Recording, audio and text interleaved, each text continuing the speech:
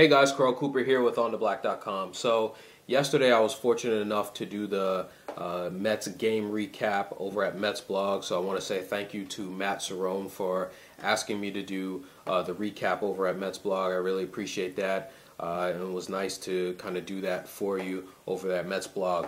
And as I was kind of reading down the comments that were left after the game recap, one comment stood out that I kind of want to address. And that comment was from user Mets41. And Mets41 asked the question, anyone care to speculate whether or not a 500 season is within reach? And to kind of answer that question, I'm going to say no, I don't think a 500 season is within reach, and I'm sure most of you out there will agree with me based on the way that this team is playing. But really, I got three reasons that I want to say that why a 500 season is not within reach for this team.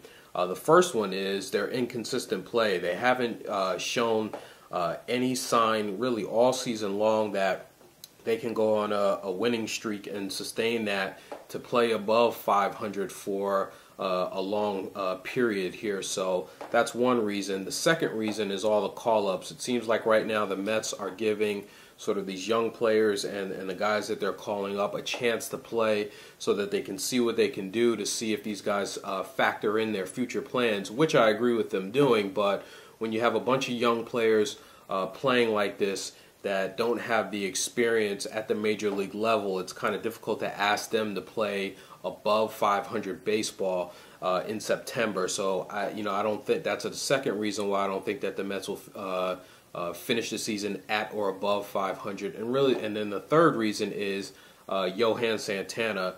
He's a question mark right now. Don't know if he's going to pitch anymore this year. He's got an injury. He was supposed to pitch Tuesday, and he's going to miss that start.